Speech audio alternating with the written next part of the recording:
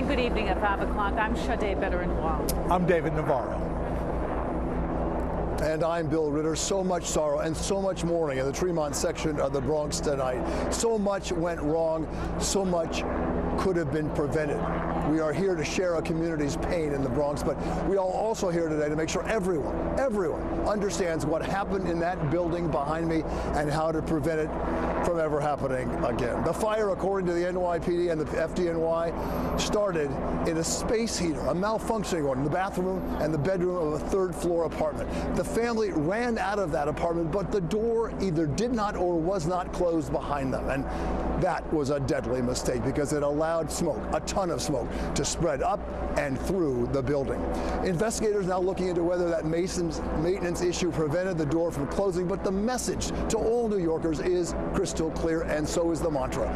In a fire, close the door. We have several reporters with me here at the scene. Our coverage begins with Eyewitness News reporter N.J. Burkett on the latest with the investigation. Newt. Yeah, right, Bill. It is a simple truth about this fire that the residents who sheltered in place survived. Many of them described to us how when they were rescued by firefighters, they had to step past the bodies of their neighbors who had tried to escape through the smoke. Yes, it was a life or death choice.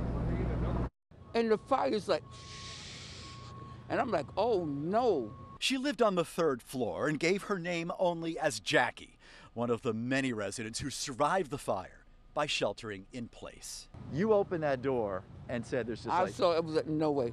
There was no going out. The smoke was at the door, and it was jet black. Jackie remained in her apartment until firefighters arrived to rescue her.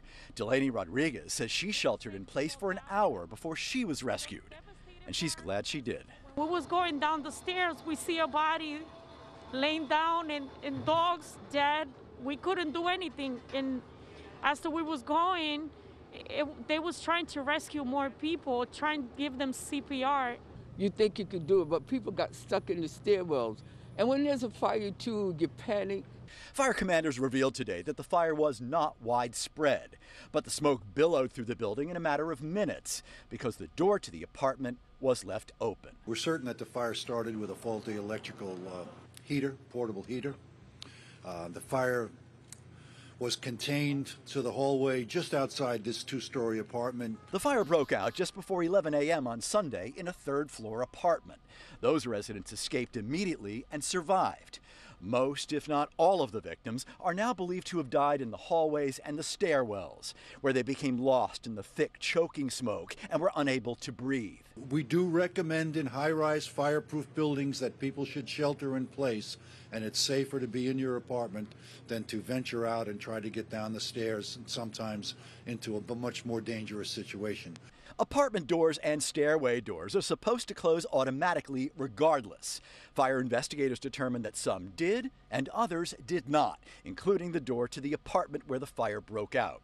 Today, Mayor Adams was reluctant to second-guess the family's failure to close the door. What we don't want to do is just to add more trauma on the family that was simply trying to escape a very dangerous and a very frightening experience.